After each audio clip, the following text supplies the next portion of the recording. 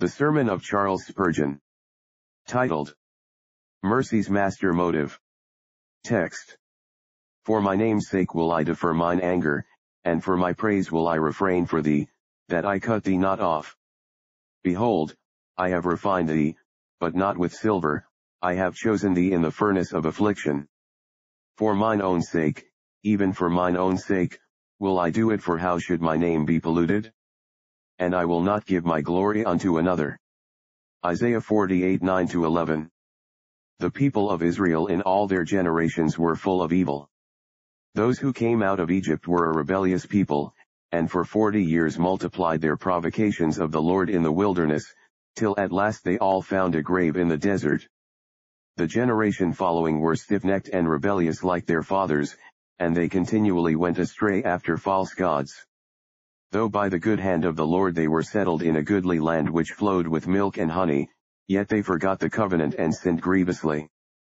Though they were smitten and bruised for their idolatries, yet their successors did the same, whether they were ruled by the high priest, or governed by the judges, or presided over by a king, it little mattered, they started aside still, they were never to be depended upon. Idolatry and rebellion against God were ingrained in their nature. This sin was in their bone, and it would come out in their flesh. At last the Lord, whose glory tabernacled in Zion, appeared to grow weary of keeping house with such ungracious children and unfaithful servants, and he broke up the house altogether. He gave up his temple to be destroyed, the whole land to be ravaged, and the inhabitants to be carried away captive into Babylon. The Lord was wroth with his heritage, and therefore he gave his holy and beautiful house to the fire, and the carved work thereof to be broken down with hammers, while the whole Jewish state was utterly shattered, and of the kingdom not one stone was left upon another that was not cast down. Yet such is the immutability of God in his affection, that he had not long sent his people into captivity before his bowels yearned towards them again. He cast his eye over to Babylon, and saw his chosen sitting in sadness by the far-off rivers, hanging their silent harps upon the willows, and weeping at the remembrance of Zion, and he said unto himself, I have chosen this people of old, and I have loved their fathers, and I have made them to be people unto me above all the people that are upon the face of the earth, therefore again I will have mercy upon them. Then the Lord looked to find a reason for mercy in their past conduct, but could see none. He looked at their present character for a plea, and found none, for even while they were under the rod they exhibited hardness of heart, so that even the eyes of mercy could see no reason for favor in them. What should the Lord do? He would not act without a reason. There must be something to justify his mercy, and show the wisdom of his way. Since there is none in the offender, where shall mercy find her plea? Behold the inventiveness of eternal love. The Lord falls back upon himself, and within himself finds a reason for his grace. For my name's sake will I defer mine anger, and for my praise will I refrain for thee, that I cut thee not off. For mine own sake, even for mine own sake, will I do it, for how should my name be polluted? And I will not give my glory unto another. Finding a motive in his own glory which was bound up in the existence of Israel, and would have been compromised by their destruction, he turned unto them in love and kindness. Cyrus wrote the decree of emancipation, the Israelites came back to the land, and once again they sat every man under his own vine and fig tree, and ate the good of the land. So far we give the historical meaning of the passage. We shall now use the text as an illustration of divine love in other cases, for from one deed of grace we may learn all. As God dealt with his people Israel after the flesh, in the same manner he dealeth with his people Israel after the Spirit, and his mercies towards his saints are to be seen as in a mirror in his wondrous loving kindness towards the seed of Abraham. I shall take the text to illustrate first, the conversion of the sinner, and secondly, the reclaiming of the backslider, and I pray, dear friends, most earnestly, that while I speak God may move with his Spirit upon your hearts, so that many of you may follow me, sincerely feeling that which I describe. While I am speaking may your souls be silently saying, yes, we know what that means, we have felt it, we gladly yield assent thereto, for we know it to be even so. First, then, in reference to the conversion of the sinner. Let us suppose a case. It is God's will to save yonder sinner, he has ordained him to eternal life, and predestinated him to he conform to the image of his dear Son. In due time the Lord begins to deal with the man in a way of grace, and where does he find him? This shall be our first point this morning. He finds him so utterly ruined and depraved, that in him there is no argument for mercy, no plea for grace. I will suppose that such a soul is here this morning, awakened into a perception of his true condition, and craving for pardon. Soul, canst thou upon calm reflection find in thyself some good thing which may be pleaded in extenuation of guilt, or as a reason for forgiveness? What has been thy past conduct? Are there redeeming features in it? Alas, no. You must at once confess that your neck has been an iron sinew and your brow brass. You have been obstinate in sin, against many warnings, entreaties, and chastisements, you have persisted in it. Neither law nor gospel, providence, nor conscience, has sufficed to turn you from your perverse ways. Your neck would not bend before either the terrors or the mercies of God. You have heard sermons which seemed enough to melt the heart of a stone, but you have been unmoved. You have seen others bowing themselves before the Lord Jesus Christ with holy joy, and yet you have done no such thing, but have been exceeding stout against the Lord of hosts. Looking back upon the past also, you have to confess great impudence in your dealing with God. Your brow has been brass. You have gone direct from his house to sin. He claims but one day in a week to himself, but you have robbed him of that. It may be you have used his name in common jests, if not worse, you have dared to employ it profanely, you have scoffed at his people, you have derided everything that has been good, and in looking back you are obliged to confess that there are 10,000 reasons why God should not refrain from his anger, and overwhelming reasons why he should cut you off, but you cannot find so much as one single argument why he should be pleased to spare and save you. Every man who is really brought to Christ is first stripped of all on which he placed reliance as a ground of hope, and made to see that in himself there is guilt deserving condemnation, and rebellion demanding punishment, but there is no quality which can enlist divine sympathy or secure, by its own excellence, divine regard. In us, by nature, there are no beauties of character, no charms of virtue, or loveliness of conduct to win the almighty heart. We were called transgressors from the womb, and rightly were we named. O awakened soul, where art thou this morning? I wish I could speak with thee face to face, and hear thee say, how can I expect divine goodness to spare such a one as I am? For, in addition to all other sins, I have behaved very treacherously towards the Lord my God. Not long ago I was laid upon a sick bed, and then I repented, or thought I did, and I sought God very vehemently, and I vowed unto the Lord, that if I was raised up again, I would not rest till I had sought his face. But I left my couch and my repentance died on my sick bed. No sooner had I recovered than I returned to my sin, as a dog to his vomit, and as the sow that was washed to her wallowing in the mire. After this, how can I have the face to go to God again?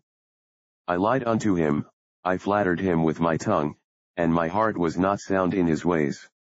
My goodness was gone as the dew from the grass, or the meteor from the sky. Yes, poor soul, this confession is true, and it proves, beyond all question, that no reason for mercy can be drawn from your past conduct when you have been under the rod. Why should you be stricken any more? You will revolt more and more. Chastisement is lost upon you, your nature is hopeless, do what he may with you, you will not turn unto the Lord. Ah, and I think I hear you say, neither can I promise to God anything as to the future. I dare not say to him today, have mercy upon me, and then I will be very different from what I have been. No, my heart is too treacherous for me to trust it. I might sooner promise what the sea will be tomorrow, than pledge my future character. Changeful as the winds that blow from every quarter of the sky is my nature, a fickle and false am I. I seem today resolved for good, tomorrow I may be resolved evil, and what I vowed to do most vehemently will never become fact. I dare not say that in the future I can see any reason why God should have mercy upon me. Oh, How glad my heart is when I can meet with a person who confesses this to be his case. It is a very sad difficulty to be in, a very painful one, when the soul at last abandons all arguments, extenuations, and apologies, and says, Lord, I am guilty, I stand at thy judgment seat and I can say nothing but guilty. Thou art clear when thou judgest, thou art just when thou condemnest, and if thou shouldst put on the black cap, and say, Prisoner at the bar, hast thou anything to say why sentence should not be speedily executed upon thee? I could not even stammer out an apology, but must stand speechless before my judge. My lips, with shame, my sins confess against thy law, against thy grace, Lord. Should thy judgment grow severe, I am condemned, but thou art clear.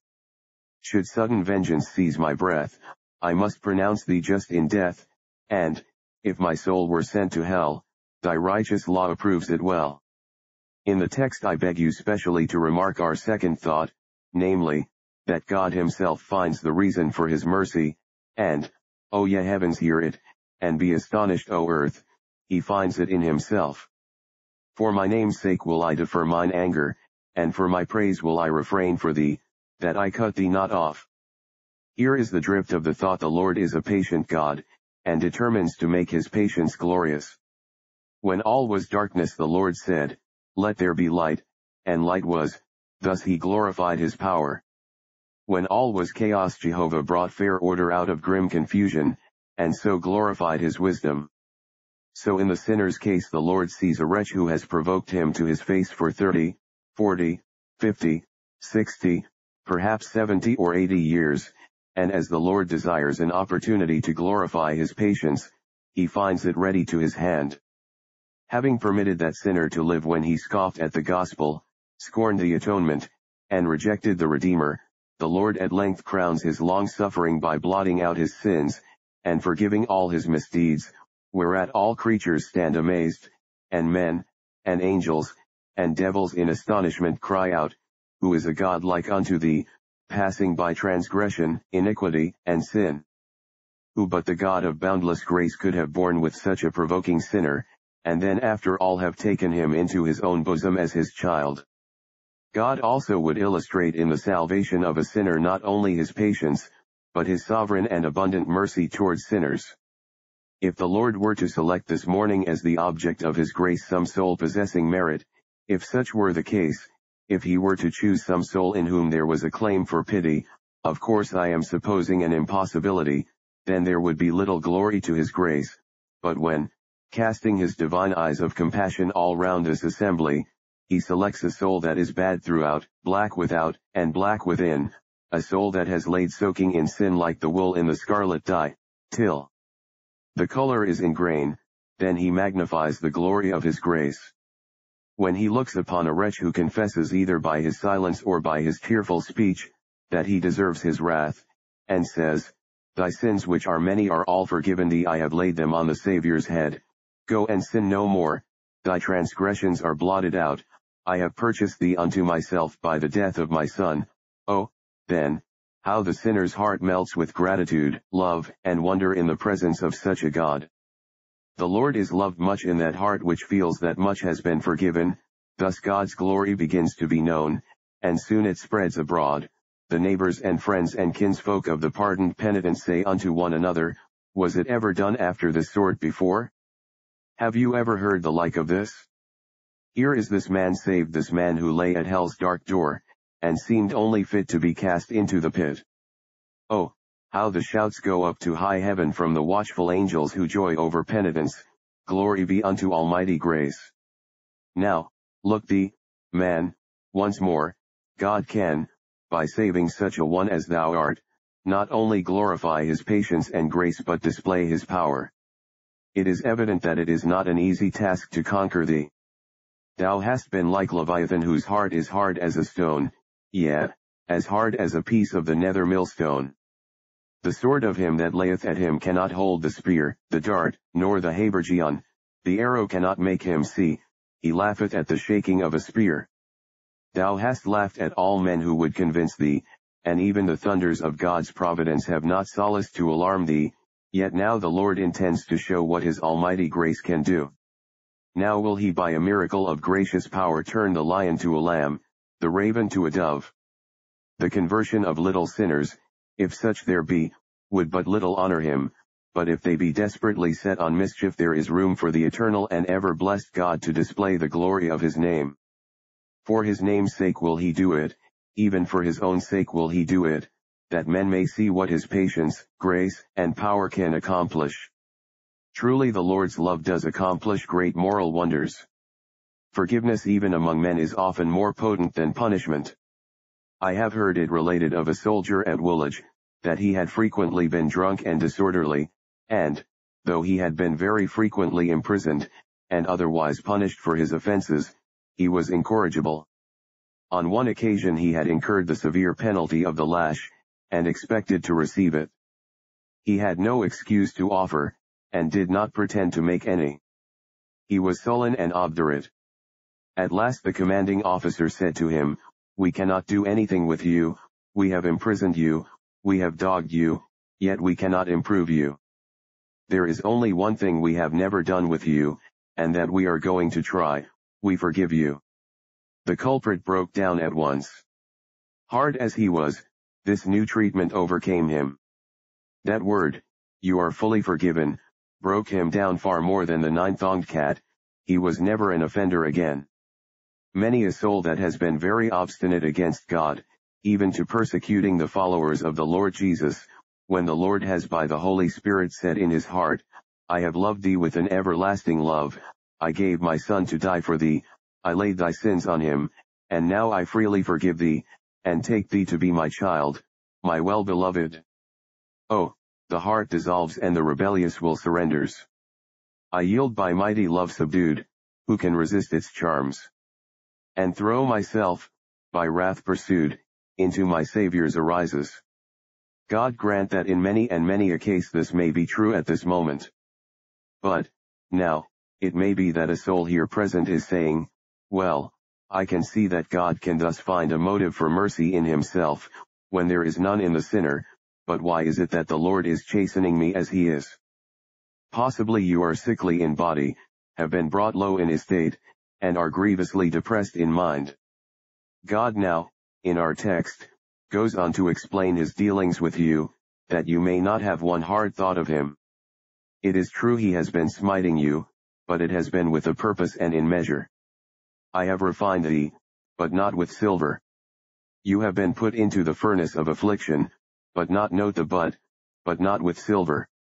Now, when silver is refined it requires the most vehement heat of all metals. God has not brought upon you the severest troubles. You have been chastised, but not as you might have been, nor as you deserved to have been. You have been made to suffer, but his strokes have been fewer than your crimes and lighter than your guilt. You are now bowed down and depressed, but you are not quite without some rays of hope, especially now that you have heard the glad sound of a free grace gospel. You have been refined, that was God's object, but the process has been slight, it is not with silver. The Lord has not dealt with you as men do with silver. What do they do with it? They put it into a fire that the dross may be consumed, and the silver may be made pure. Now, if you, poor sinner, had been put into such a fire as that, you would have been utterly destroyed, for in you there was no silver at all. As you are by nature you are not at all like silver, and the heat of a silver furnace would quite consume you. True it is that now his grace has created a vein of silver in your heart, but he does not yet intend to put you to extreme tests, for your weak graces would fail in the process. What he has sent to you has been with a view to awaken and to quicken, to take away your self-confidence and false peace, and so in a measure to refine you, but he does not depend for the refinement of either you or his people upon the furnace of affliction. He has other and more effectual modes of purification. The furnace of trouble is often used as a mode of refining, but after all it is only a means. The real refining fire is the Holy Ghost. The true purification lies in the blood of him who sits as a refiner. Remember, it is not said that trouble will purify the sons of Levi, but he is like a refiner's fire and like fuller's soap, and he, not with trouble but by himself, shall purify the sons of Levi, and purge them as gold and silver. Here suffering would only make a man more drossy. Apart from divine grace, affliction has no good effect. If we are not sanctified by the eternal Spirit when in the furnace of affliction, and if the precious blood of Jesus be not applied to our soul, all the distress and grief in the world will not purify us. And so, poor soul, God has wrought in your trouble, but he does not mean to continue to vex you until your soul is perfectly refined, for that would be more than you could bear, even could it be possible.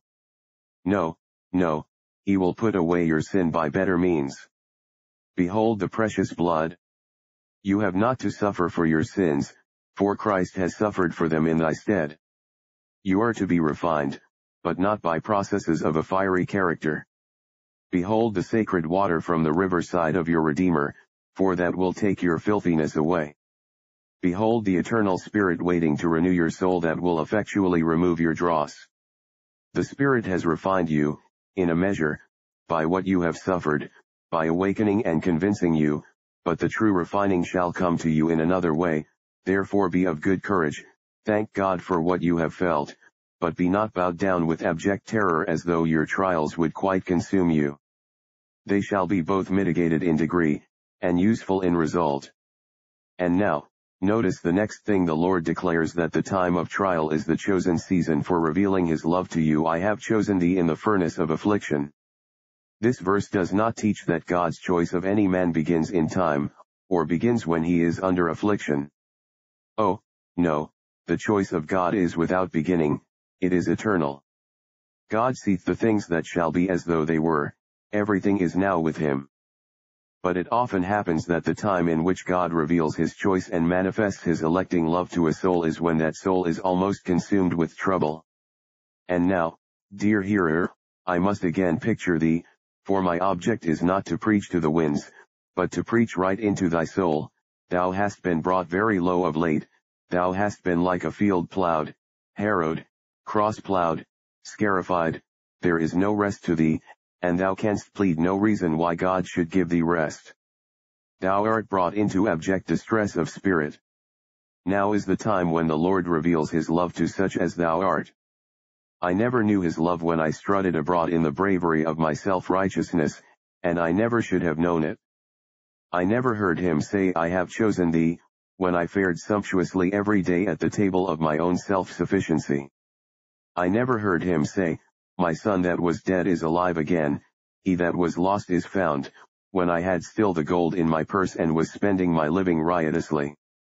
But, I will tell you when I heard him say, I have chosen thee, it was when I came fresh from the swine trough with my belly aching because I could not fill it with husks, with my filthy rags about me, and my soul all sinking in despair, with no argument upon my lip except this, Father, I have sinned against heaven and before thee, and am no more worthy to be called thy son.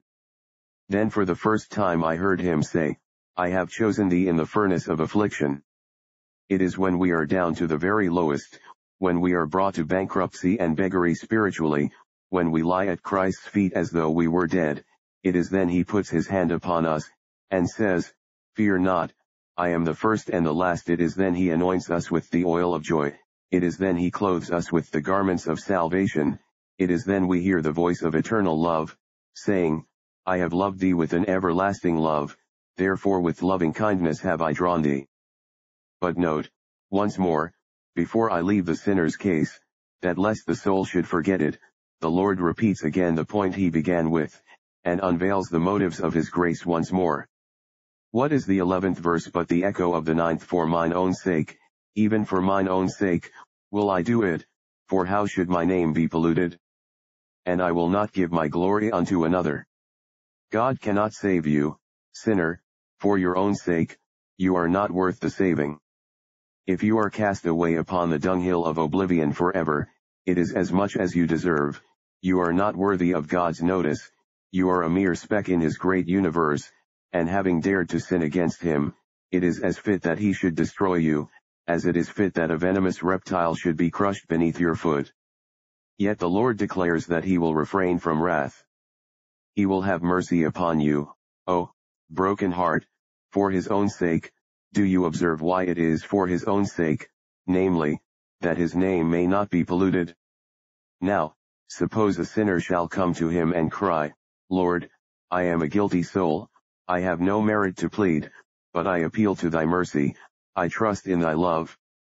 Thou hast said that through Christ Jesus, thou wilt forgive sinners. Lord, I trust in thy dear Son. Save me for his sake. Now if he does not save you, we speak with reverence and bated breath, but we use his own words, his name will be polluted, because then it will be said, Here is a soul that came to the Lord, and he cast it out, and yet he said, Him that cometh unto me I will in no wise cast out. Here is a poor sinner that rested on the love and mercy of God in Christ Jesus and yet was confounded, whereas, he promised that they that trust in the Lord should never be confounded, nor ashamed, world without end. I know this morning that my hope is fixed on Christ Jesus alone. If I am ever lost I shall be a soul in hell resting upon Christ, and do you think that can ever be?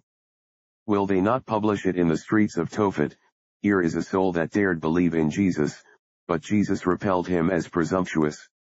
Here is a poor soul who cried, If I perish, I will pray, and perish only there, and yet this soul is damned. Why, surely such an one would be carried in triumph through the blazing streets of hell, and held up as an insult to the God of mercy, as a proof that he had not kept his word. O soul, he will save you, for his own sake, lest his name should be polluted, for he is jealous of his name. He will never permit it to be truthfully said, even by a devil, that he ever broke a promise, even to a devil. If you will go to him in Christ Jesus, though you be all but damned already, and feel that your death warrant is signed, he will not, he cannot, reject you. Throw yourself at the cross foot, and say, Lord, I believe, help thou mine unbelief, and God will never tarnish his name by thy destruction. And then, he adds, and I will not give my glory unto another. But if a soul should perish while trusting in the blood of Christ, the glory of God would go over to Satan. It would be proved that Satan had overcome the truthfulness of God, or the power of God, or the mercy of God, that at last evil had proved more mighty than good, and sin had abounded over grace.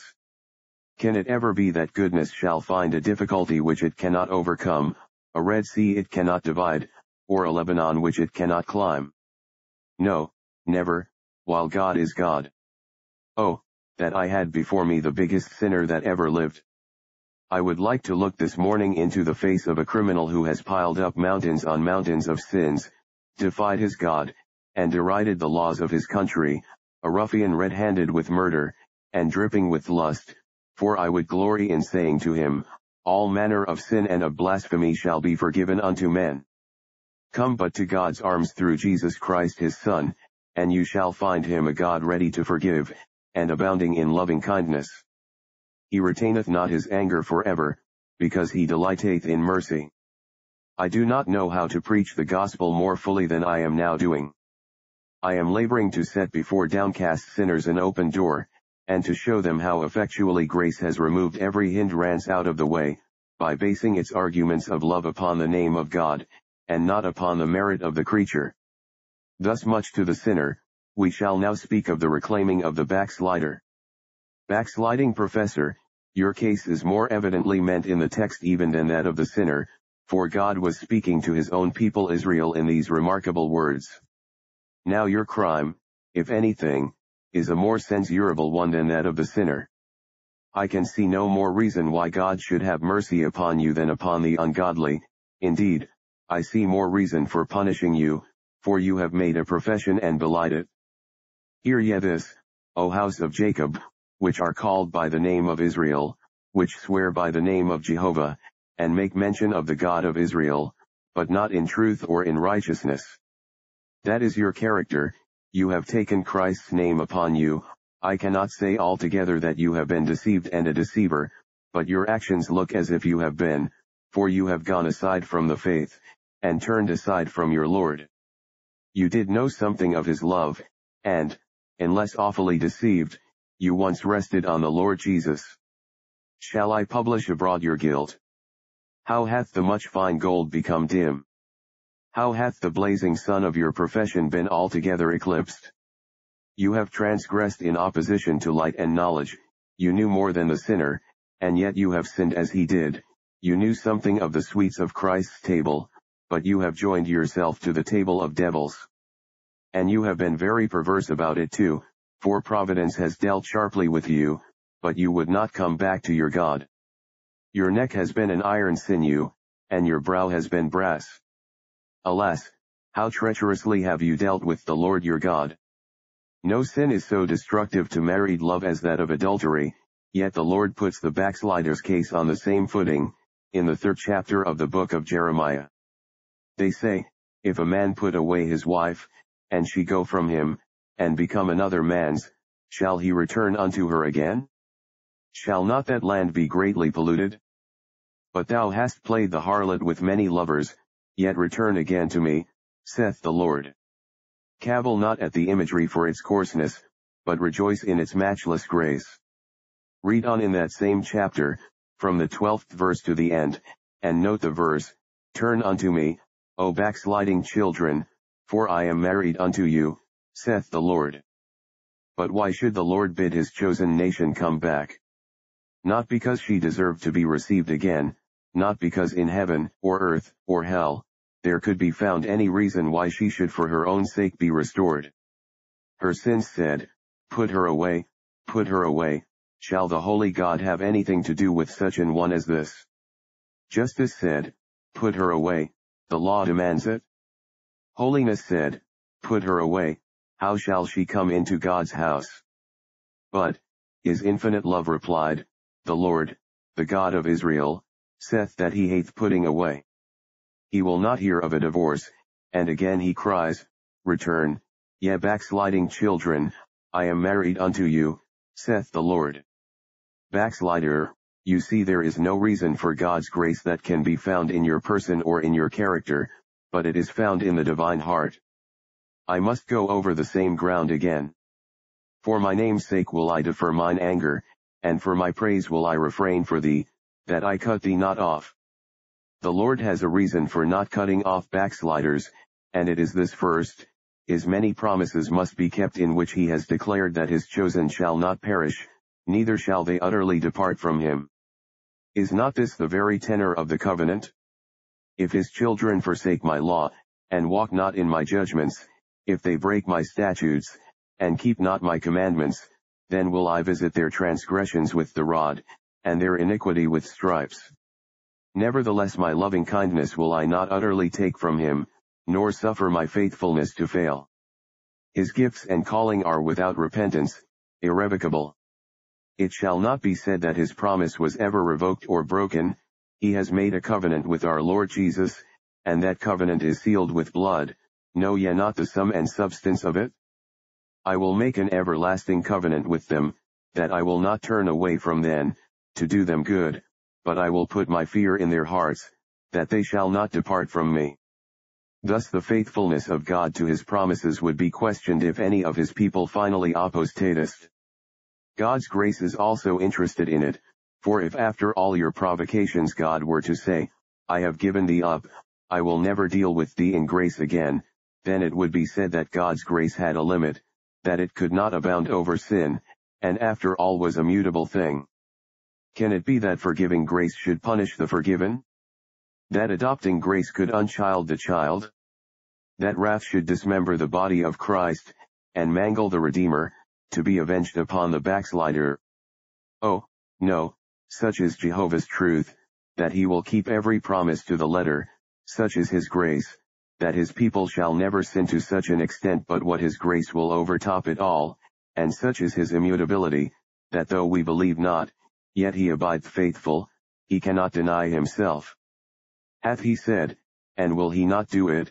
Hath he commanded, and shall it not come to pass? Come back, backslider, God has not changed towards you, return at once to him. His heart is still full of love to you. Return unto him, for still doth he say, How can I set thee as Admah, how can I make thee as Zeboim? My repentings are kindled, I will not destroy him, for I am God and not man.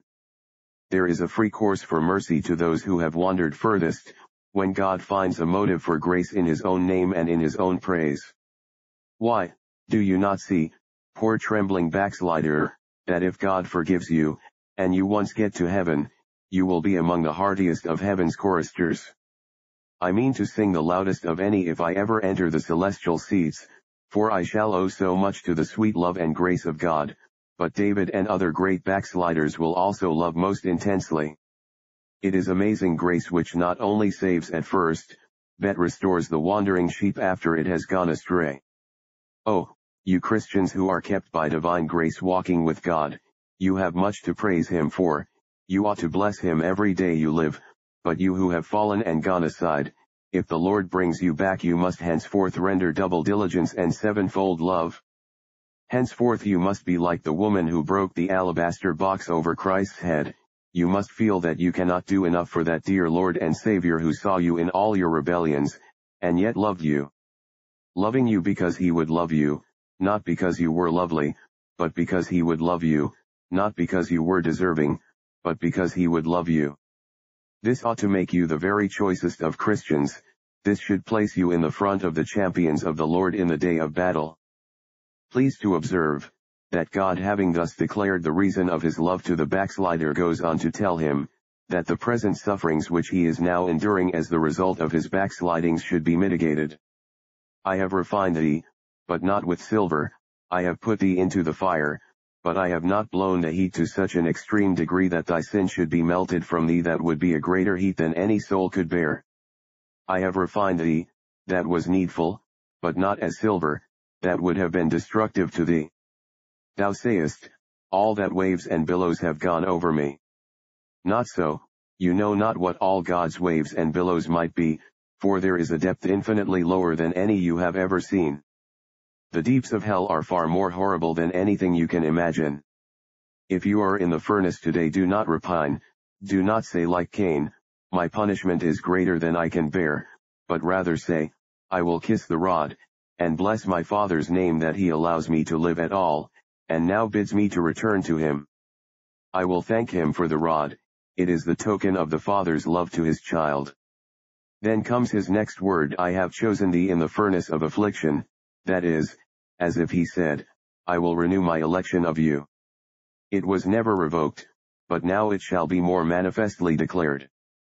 God has looked at you in prosperity and He has seen you treacherously forgetting Him. You prospered in business and you grew very worldly, God could see no beauty in your face. You had your children about you, and your wife made you glad, and you lived almost without prayer, without reading the Scriptures, God therefore hid His face from you.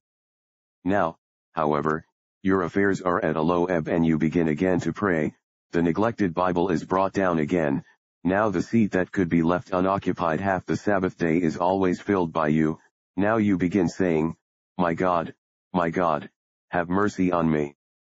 Hear this for your comfort, the Lord never thinks His children's faces more lovely than when they are slobbered with tears, when repentance defiles the face before men it beautifies it before God, when the eyes grow red with sorrow they are lovely unto the Lord.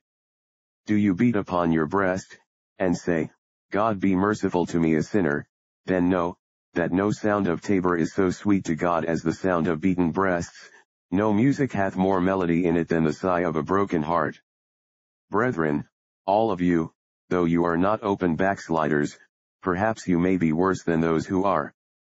I know in my own soul, I never feel safe except when I stand as a sinner at the cross foot, and though I desire to grow in grace, and to be a saint, and would use language suitable to a child of God, and would not keep my hands off a single covenant privilege that belongs to me as one with Christ, yet, for all that, while I am in this flesh, I feel my happiest moments are those lowly times when I feel that I am nothing, and that Jesus is my all in all.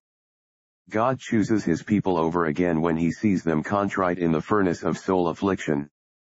When He sees them how He loves them, when He sees them down He lifts them up, when He sees them withered in themselves then He makes them flourish, when they are nothing His love is everything.